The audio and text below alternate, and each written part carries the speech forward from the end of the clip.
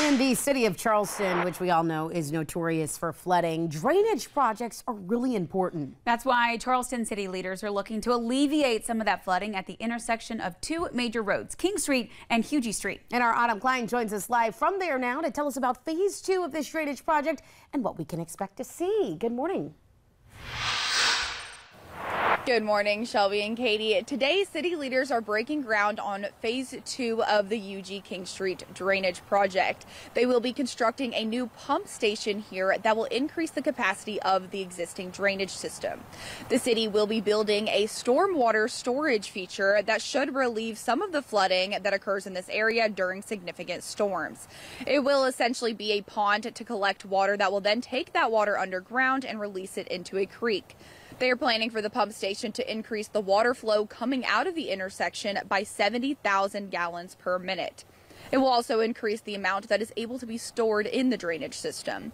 Because this project is going on Charleston Housing Authority property, project leaders plan to make it visually appealing with different architectural elements, landscaping, and will have seating areas for the community. They want this to be more than just a stormwater project, but an amenity for the people to enjoy.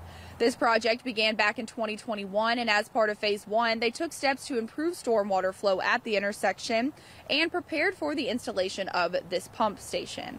The total cost of this phase is $20 million, and that is funded by both the state and the city. I spoke with Matt Fountain, the director of stormwater management for the city of Charleston, who shared how he believes this project will impact the community.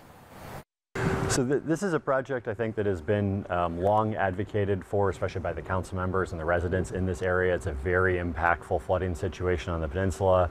It impacts a number of residents as well as these major roadways. There are multiple schools, there's a fire station, there's an affordable housing complex, obviously the through corridors, the hurricane evacuation routes. This is going to make a huge improvement to the quality of life in that area of the city. This morning, the city will be officially breaking ground on phase 2 of this project. Fountain says that he believes they should have it fully completed by early 2026. Live in Charleston, Autumn Klein, Live 5 News.